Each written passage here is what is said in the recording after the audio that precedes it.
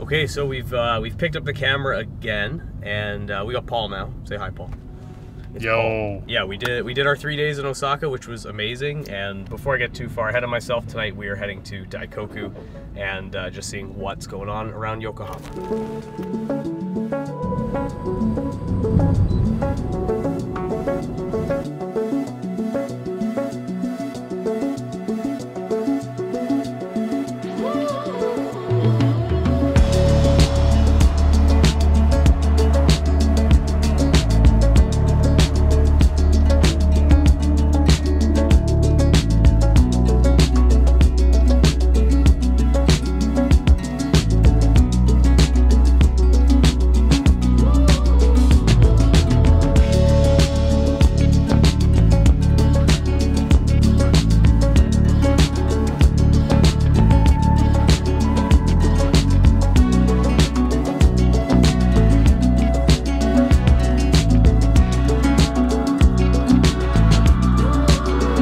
That car on that poster became that race car in there. Are you gonna buy a seat, Paul? You've come to the right place, I think. Pretty nice, actually. Yeah, this one. Yeah. Well, how did you choose? Because I don't know how you pick a seat in a place like this. My fat ass only fits in this one. So. This is the only seat that Paul fits in. The fast was fat. Sorry. All right, yeah, so that was ASM in Yokohama here, and that was a super cool shop because they're part of the Autobacs family, and as you obviously could see from the footage, they build S2000s, and their claim to fame was a few years ago, they went to Tsukuba for the first time ever and ran a 59.9 second lap, which really put them on the map as far as like time attack tuning shops go, because if anybody knows Japan and Japanese time attack culture, if you can run sub 1 minute at Tsukuba, that's considered to be very, very fast. So to be able to just go there and on their first ever crack at it, do it, people were like, whoa, ASM knows how to build a fast S2000. And what was super cool is the owner actually came out and showed us a whole bunch of stuff, like some of his favorite trinkets, the fact that he built like a little model of the shop at the back, as well as the fact that the poster S2000 on the wall behind the cash counter, which was his street car back in 2009, was actually the same car as like the wide-bodied like Japanese touring car style race car that they had in the shop. So that was the trajectory of that car. It went from his personal street car to being a full-blown race car.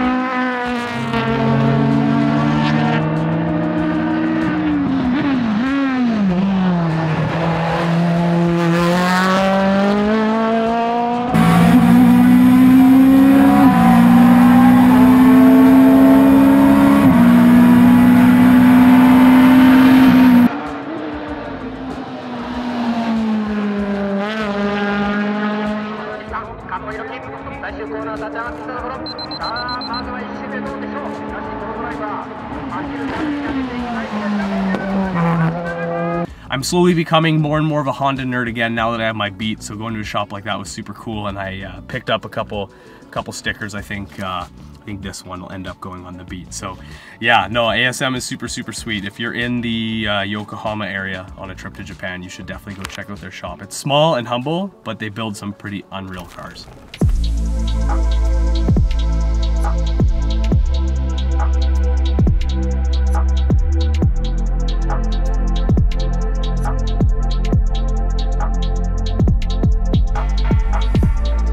Daikoku's kind of a bust right now. There's not that many cars around, but the good news is there's a convenience store here, and now we have snacks. So we're gonna eat in the roomie for a few minutes, and see if things improve. And if they do, I will film it. And if they don't, I won't film it. But in the wise words of Sandra Doega, the last time she was a Daikoku, sometimes when you gamble, you win.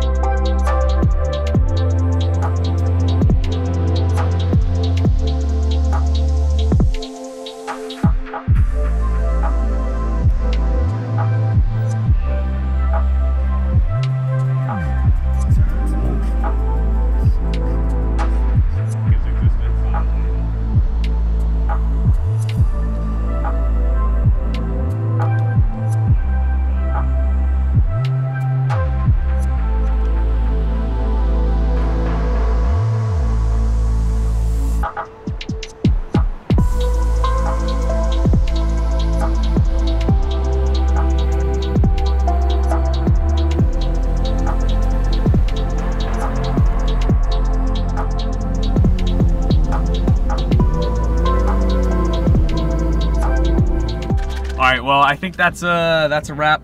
I'm drenched now because it was pouring most of the time that we were here, but as I'm sure you just saw from the video, it wasn't a bust. I thought it might have been a bust because of the weather, but Daikoku prevails. It never really seems to let us down. Anyways, that's all for this segment of the video. I think next time we're picking up the camera, we're going to be renting some JDM cars ourselves and taking them up a mountain, so that should be pretty sweet and a nice way to kind of close out this trip to Japan.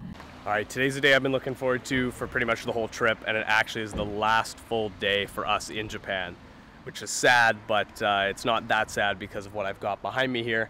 And yeah, once again, we've gone to Amaren and rented some cars, and I picked this R32 GTR just because I thought it looked pretty cool. It had a bunch of aftermarket parts on it. Carbon mirrors, carbon trunk lid, Advan wheels, cool interior setup with some bride seats, and nice steering wheel, cool Momo.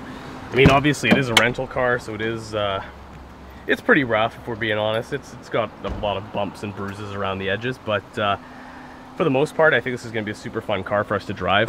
Sadly, yeah, sadly the weather hasn't cooperated a ton with us today, but we got an all-wheel drive car. Paul's got this Evo all-wheel drive as well, and then we are going to be going to Mount Haruna, which is, if you're a huge nerd like me, that is the mountain that Akina from Initial D is based on, and obviously all those roads are pretty amazing and kind of made for cars like this. So yeah, we're just at a Lawson right now. We're going to snack up a little bit, get some coffee in us because it's been an early morning and we have not had coffee yet, but then we're going to be heading out.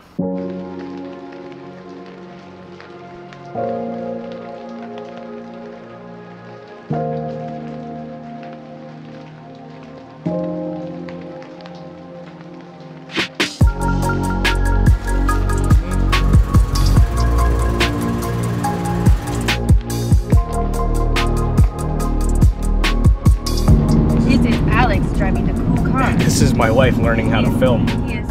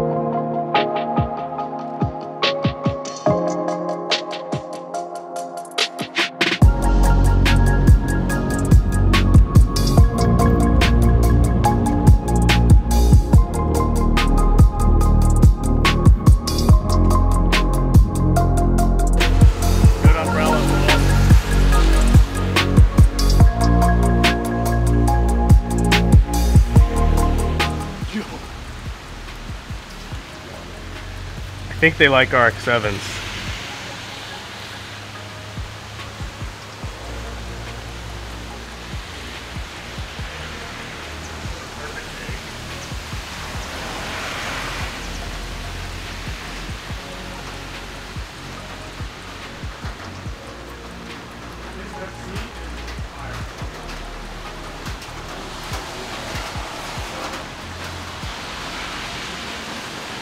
Yeah, big.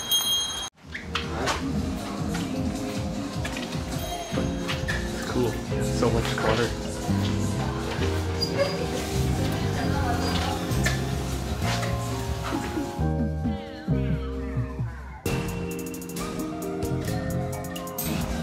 Buy an RC car, Paul? It is tempting. It's kind of cool, but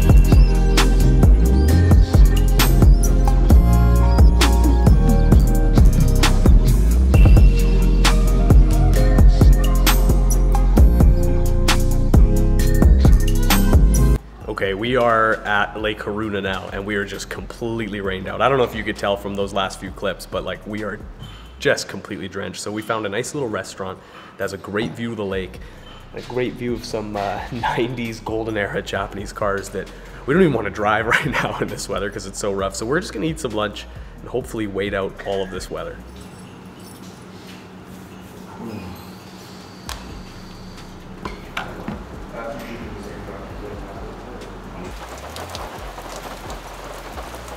It's not dry out, but it is raining a lot less now. So we're gonna go and check out one last cool spot here on Haruna and then take these cars back to Omrin, which is actually quite a drive. It's like a 2-hour rip on the expressways. So yeah, we'll go show you one last cool spot and then drop these cars off. And that's probably gonna be it for this video or for this whole Japan series. So.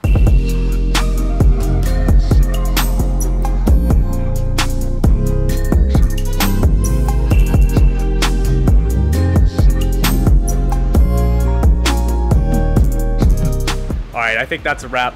Haruna is beautiful. What an awesome place it is. I think I'd love to come back here when it's not torrentially downpouring so I can actually enjoy the roads a little bit more, maybe film a bit more.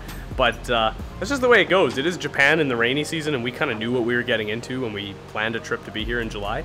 And there's no such thing as a bad time to be in Japan. And this has been a terrific day, cool cars, amazing roads, and honestly, like, the rain-soaked aesthetic is pretty sweet. So thank you guys so much for watching another series of me exploring around Japan. I know this one was a little bit different because there was a lot less car stuff going on this trip, but I still tried to get out there and film what I could, do the car things that I could on this trip, and hopefully you guys enjoyed coming along for the ride.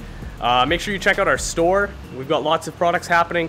But yeah, thank you guys for watching the series. I love Japan. I can't wait. Alex in Japan Part 3 will happen eventually because I can't get enough of Japan. So yeah, that's a wrap. I'm babbling. Anyways, boom.